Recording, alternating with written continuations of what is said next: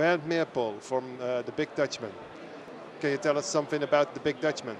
Yeah, Big Dutchman is a leader in the field of pig and poultry equipment around the world. We also deal in biogas and fish equipment. This is the VIV 2010. You have some new products here. Can you show us some products? One of the new products is our Natura Step. We have just finished 25 million bird places in Natura systems around the world, and this is a very important product for us. This is the newest member of the Natura family, and it has a lot of advantages for lower buildings, and is very much appreciated in the layer industry for sure. Okay. Birds producing electricity. Yeah, we invented the machine which you can see here next to me. Yeah. Which basically is a thermochemical combustion, which through a process of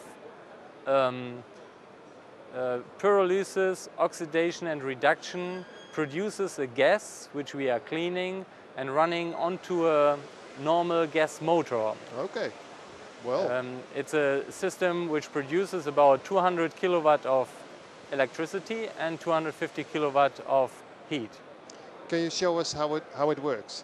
The first step is we are running the dry manure through a pelletizing press here, which you see here, and fill it into big bags.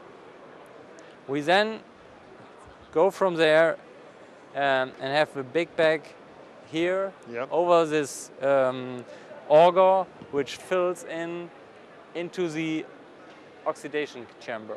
Okay. Yeah.